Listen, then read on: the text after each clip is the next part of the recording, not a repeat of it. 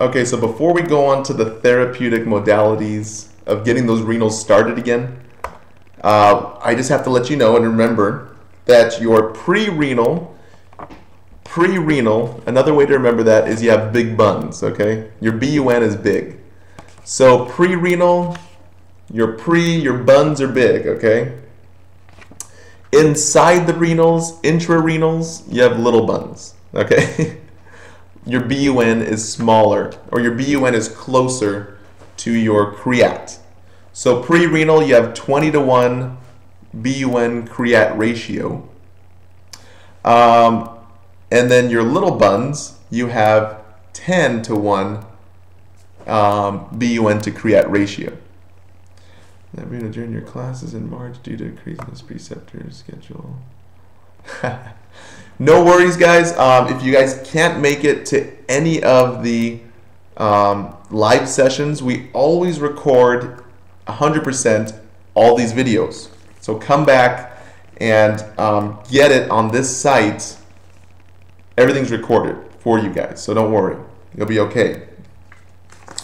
Now, something to note before we talk about the interventions as a nurse to initiate getting our kidneys, our washer machines started again, is that, well, let me ask you this first question here. What do you think is more serious, pre-renal or intrarenal? What's more serious in terms of your condition? Remember, I've been saying, pre-renal, the fire's outside the house. The fire, or the fire, let's say, is not inside the kidneys just yet. Not inside those nephrons just yet. Intrarenal, the fire's inside. So, pre-renal, we're still going to be creating urine. We're still going to be having an output.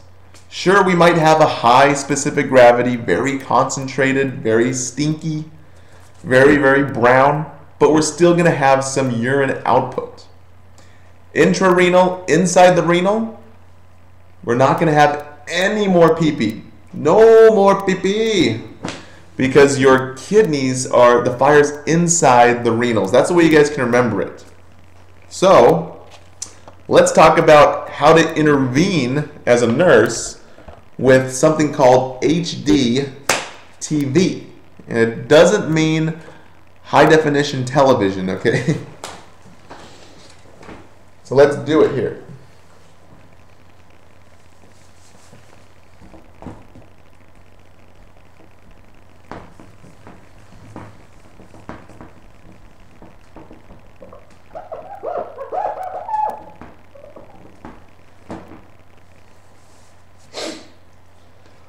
So let's see here. Let's see here. Okay. There it is. So how do we compensate? How do we intervene as nurses, as nursing students or nursing process? How does nurses intervene with this acute renal failure? We initiate something called HDTV here.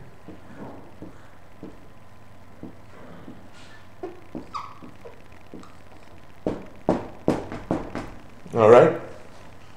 So as your kidneys are getting rid of a lot of fluid, let's say you're in the diuretic phase. Actually, you know what? We're in the oliguric phase. Oliguric just means that we're not creating pee-pee at all. Or if we are creating pee-pee, we're not getting rid of a lot of it. So we're going to have an increase in our potassium. Now, if you guys know about your sodium or your fluid and electrolytes, potassium is the king of electrolytes. It stands for basically contraction. So if you have too much potassium in the body, you might have dysrhythmias in your heart, and a lot of things can happen. One thing that we give inmates on death row to kill them for lethal injection is something called IV potassium. All that does is squeeze the heart, and the heart stops working. It's just a full contraction of the heart. So they go into cardiac arrest. Kind of morbid, I know, but... Okay, so your H, your hyperkalemia. What we give to correct that hyperkalemia, we want to make sure we're addressing first whatever's going to kill your patient the fastest. That's really how we make care plans. Whatever's going to kill your patient the fastest, that's what you focus on. So, we're going to give, for hyperkalemia, what do you think we might give to bring down that potassium level? That's correct. We are going to give,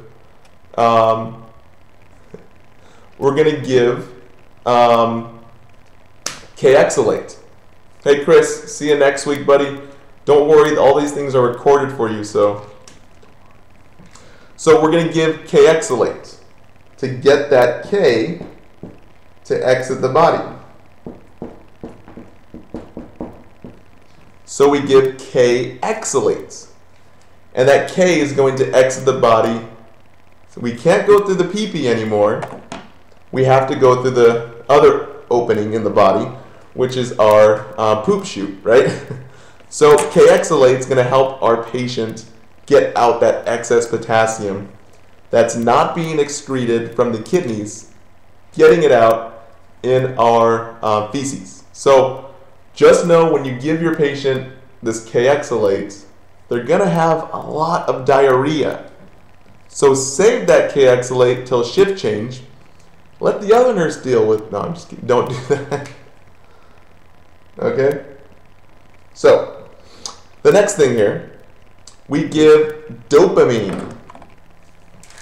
That's our D. We give our dopamine. D-O-P-mine. Dopamine, you know what I mean? So dopamine helps, you go on break? Okay. So dopamine helps to dilate those renal arteries. Get more blood down to those renals. Remember, more perfusion, more pressure, more perfusion, we're getting more oxygen to those renals. So dopamine will actually help dilate those renal arteries.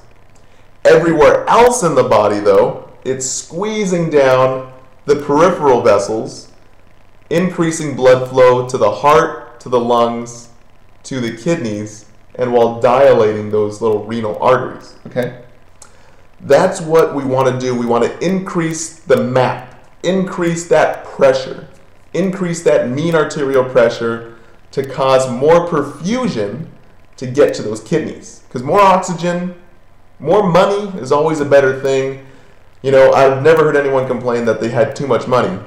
Especially, I've never heard anyone complain that they've had too much oxygen in the body, unless we're giving them too much oxygen and we're causing them to be toxic in oxygen. It's not good. But I'm just saying we're giving oxygen to your kidneys, okay? So next, let's go into the T and the V, which just means that we're increasing the total volume and we're also decreasing the excess volume. So let's go into it here.